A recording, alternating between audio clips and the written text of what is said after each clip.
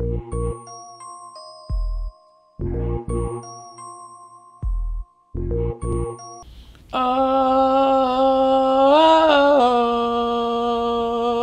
oh.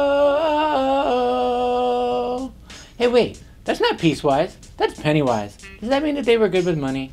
Whoa, wait. I'm talking about piecewise defined functions. Let's get your mind on math, people. Yes. A piecewise defined function is a function that has several different pieces. Okay, what separates these pieces? The on and off switches over here. This. Are we in a club? No. Okay. This tells us which piece we're gonna use when our input values are different. Okay, let's go. Here we go. I want to evaluate this particular piecewise function when x is bigger than 3. Okay, x, okay? That's going to tell me which piece I'm in.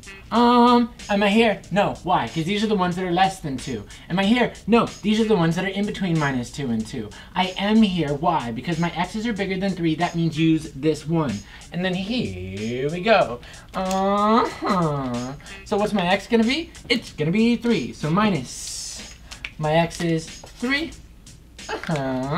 plus that for sure, finish him. It's 1, fun. So then what can I say? I can say f of 3 is 1. I'm down here. Yes. 0, which piece am I in? Up here. Oh no, I'm not less than 2. I'm not bigger than 2. I'm in between those two. Use this one. Yes.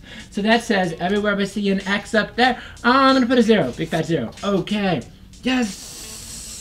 So then here I got 0. And then what? I have f of 0 is 0. Yes!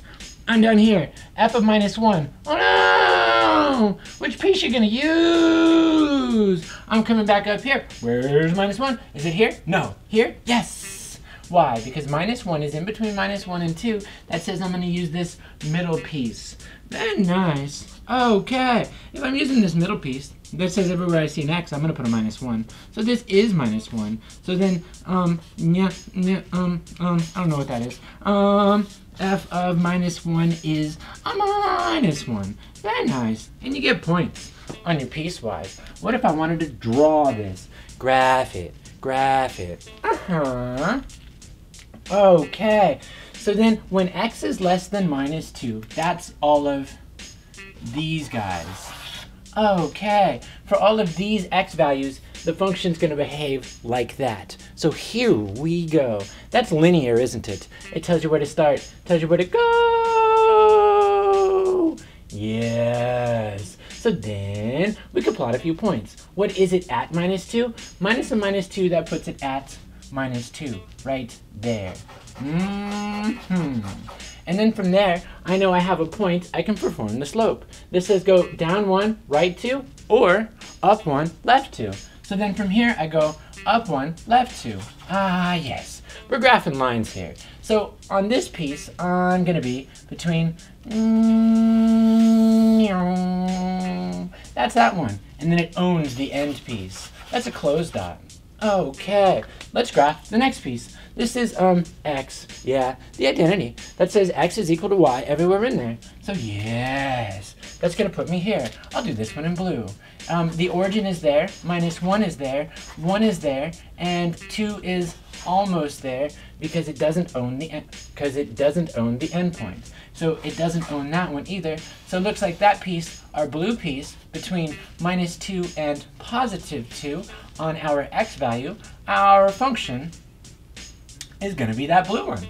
Let's take a look at this last one down here. When my x's are bigger than 2, I'll do it in yellow. Yes. All of these x's, it's gonna do this. Okay, let's see what it is at that endpoint. At 2, that's a -2, it's gonna be a +2. Oh man, looks like this was pre-planned. It owns that end piece, and then I go down 1 over 1, down 1 over 1, put a dot, down 1 over 1, put a dot, and then it's gonna continue on like that forever. Okay, so there's a picture of my piecewise defined function. Look at that. Because I can draw it without picking up my pen, this is piecewise continuous. And you're done! What could that be?